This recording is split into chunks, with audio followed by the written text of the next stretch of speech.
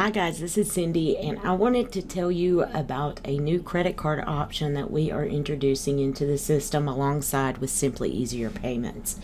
It's called SpruceBooks. You will need to do a little bit of setup in order to use it. You will need to hit Control W on your keyboard or go to Tools and J-Links at the very top.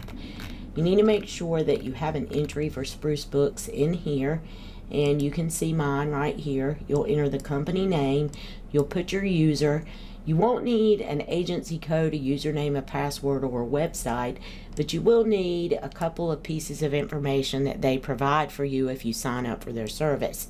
The first one is an API key, and the second is a URL key that they will give you. Once you get them, you place them here, and your setup is ready to go. Now let me show you how to use it.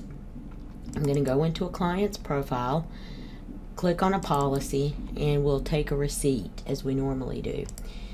Once we're inside the receipt,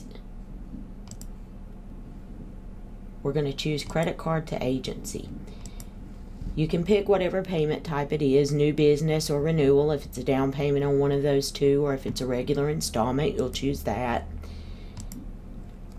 Then you'll click in the amount tendered field and choose online credit card. When you pull this up now, as long as you have this in your J-Link setup, these two options will appear if you use both of these companies.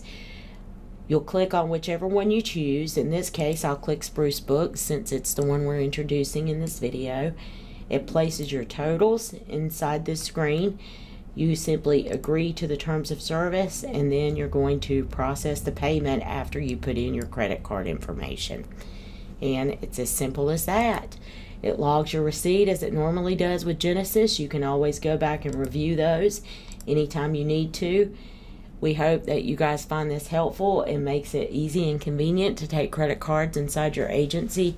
And if you have any questions, just let us know. Thanks. Have a great day.